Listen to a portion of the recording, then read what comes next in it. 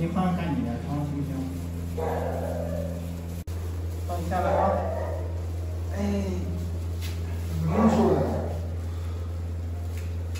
能收了。你先玩会儿啊，再玩会儿，小哎，别上了，别上了，别上了，这床脏啊！这个床脏啊，我给你换个床行不行？你换干净点，换好看的行不行？别在这床叫行吗？来啊！来，在这玩会儿啊！哎，你先玩会儿，先玩会儿。又跑了一个，知道吗？啊，你怎么又跑了一个？我看你脖子好了吗？看不出来了。长肉了，长肉了，长肉了。啊，还行，这还行，还长肉了。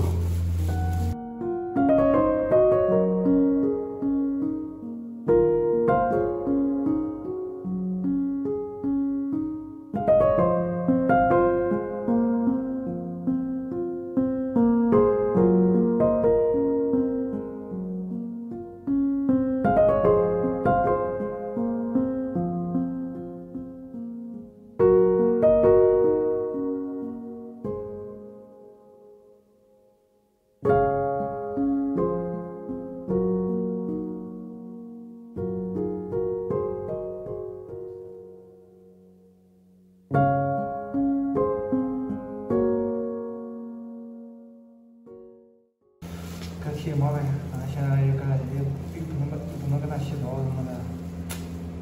你看它的姿势。等我啊，等我啊，快一点啊！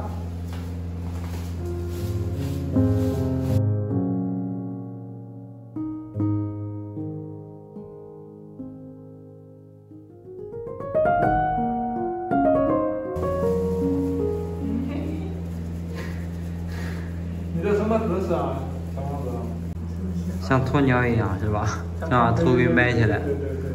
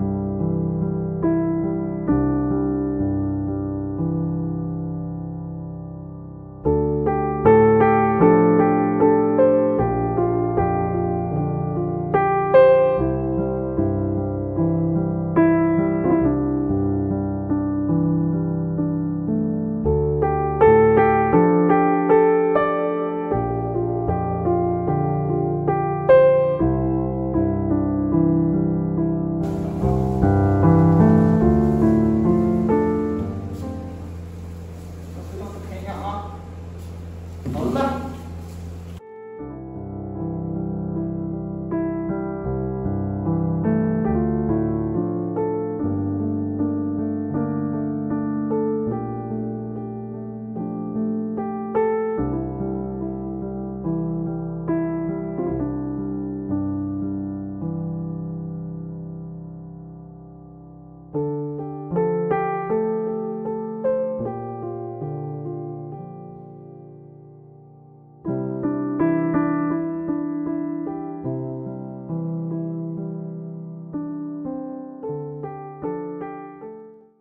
大家好，我是小贾。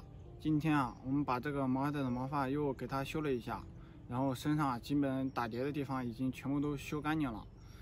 也给它穿了一件帅气的衣服。还有就是它那个蛋的那个位置然后之前我们第一次跟它修毛的时候，也是发现这个小家伙那个位置已经磕疤，然后也是没有想到，就是小家伙可能是在恢复的期间会出现痒的之类的，然后才导致它那个位置会出现破皮之类的。平时在照顾它的时候，也是没有发现它那个去碰它那个位置，不过还好发现的及时，没有什么大碍。正好就是在它脖子的伤口处理完之后，顺便跟它那个蛋蛋，也是再处理了一下。